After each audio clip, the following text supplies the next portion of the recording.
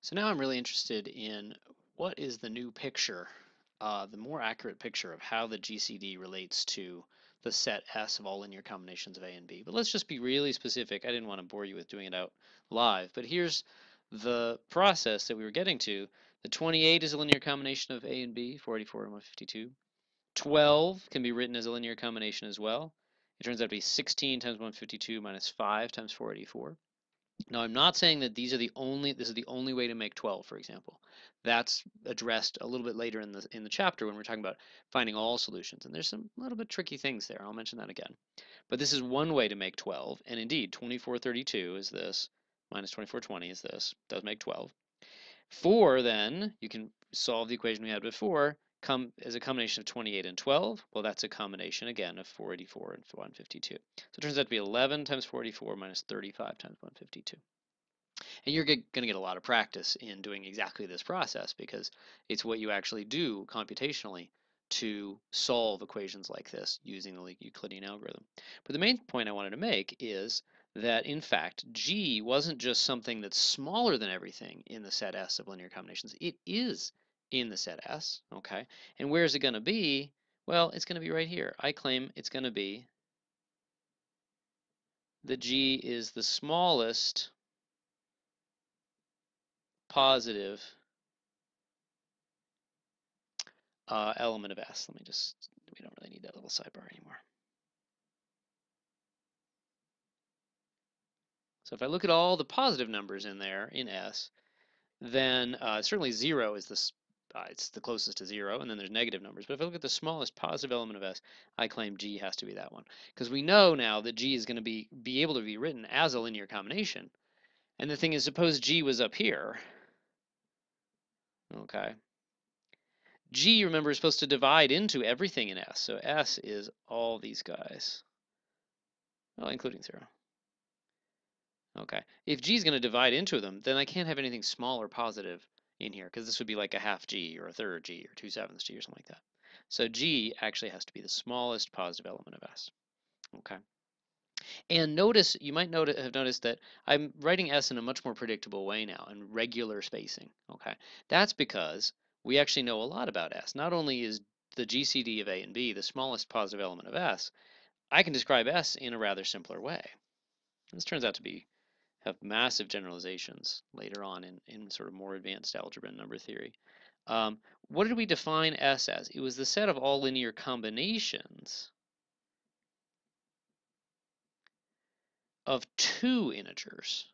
And that's a little bit complicated because it is what we're seeing right now. They can play off against each other in interesting ways. Those numbers were pretty big, 3-digit numbers. And yet we're realizing that you could play them off against each other just to get just 4. Now we couldn't get 1. Everything there was divisible by 4, but you could get something fairly small, okay? And so my claim is that S is actually just the multiples of G, just like G times Z, say, where Z is oh, I'm sorry, these are integers, my bad, so correct that. X, Y, or these are integer linear combinations of A, B, otherwise it would be rather circular. Okay, I claim that S is just exactly the multiples of the GCD. And why is that? Okay. Ooh, I erased the one thing I wanted to save here. Remember, it was that G in our example. Now you might think, let me caution people, especially my students who are watching this. I'm not claiming I'm really proving everything super carefully here. That's what the book's job is. And don't get the feeling that you can prove stuff by example just because I'm giving some heuristic justifications by example. I feel like it's nice and concrete, and I don't want to be too pedantic, but don't prove things by example, please. But in this example, at any rate, we're seeing that that the GCD in this case was 4 was a combination of 44 and 152. Okay. Now suppose I take any, and we know that anything in S is definitely divisible by this guy. Okay. And I claim that anytime I take a multiple of this guy, it'll be divisible. So for example, what if I want to know, is it really true that 13 times G is in S? Is that really true? Let's see. Just because it's 13 times G, does that really mean it can be expressed as a linear combination of 44 and 152? Absolutely. Just multiply both sides of this equation by 13. So it's going to have coefficients 13 times 11 in front of the 484 and 13 times 35 in front of the 152.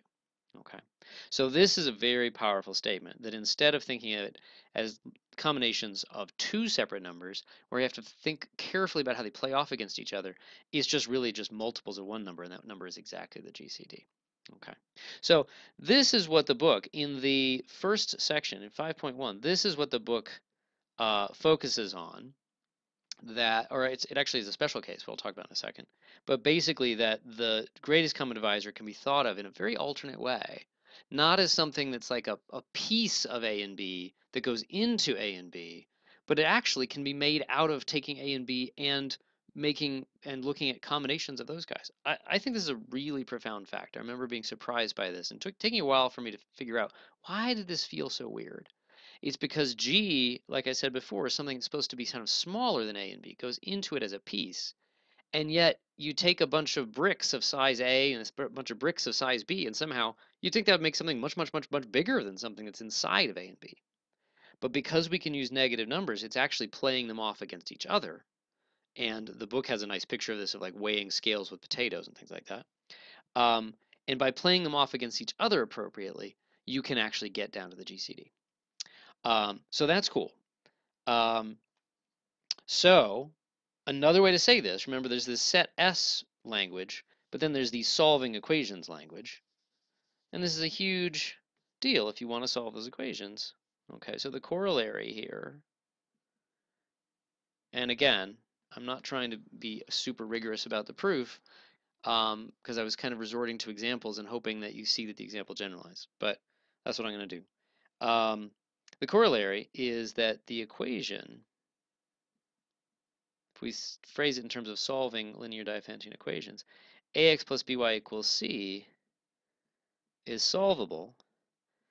In other words, given a, b, and c as the input data, I can find x and y, and these are all supposed to be integers, but x and y can definitely be negative, in integers, super crucial, if and only if, or exactly when G divides C. This is just a restatement of saying that the set S, which is the set of all the C's you can possibly get out of here, is just the set of multiples of G. Okay. Now, connecting real quick, without making this video too much longer, the book, for very good reasons, it focuses really quickly. It doesn't do this in exactly the same way. It focuses on the case where G equals 1. And is really good to really understand the case where G equals 1. In other words, A and B are relatively prime.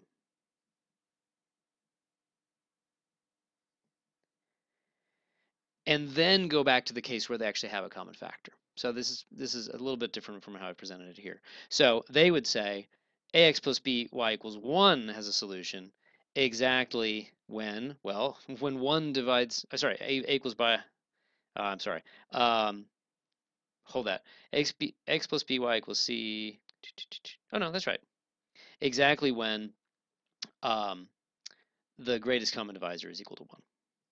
In other words, relatively prime. Okay, so they're going to focus on the hardest case of solving. It's really hard to play off integers against each other and get 1. And you're only going to get it to work if they're relatively prime, but you will be able to get it work if they're relatively prime. Then they go ahead in the later section, they put in a coefficient here that's not 1 and think about solving that. So it's kind of a two-stage process for them. Briefly, one other thing about how the book does it. And this is, even if you don't have the book that I'm talking about for my course, you will probably see this proof very commonly for this fact. So the theorem that we've just talked about, I can't say I've given you a super rigorous proof of it, but I think hopefully convinced you, is that the GCD of AB is the smallest positive number in the set of linear combinations. And the usual proof is kind of it's a not very constructive feeling version. It uses the well ordering principle. And it's a very slick proof. And definitely, my students, you should take a look at that.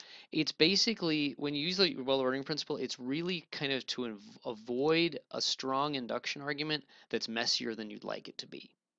You can turn what I was doing with the Euclidean algorithm into a very, very general, complete proof. It's just it's kind of messy. You have to sort of say, well, that Euclidean algorithm might take a bunch of steps, and I'm not sure how many steps, and then you have to do this. It's when you ever have to sort of describe a procedure, it can get a little messy. And there's a way around that, which uses the well-ordering principle and focuses on the fact that, ooh, there's when you have sets that have a smallest positive number, that's something that's very elegant. It's deeply tied to induction. If it seems a little inscrutable, it's because they're trying to avoid making what I just did super general. Okay.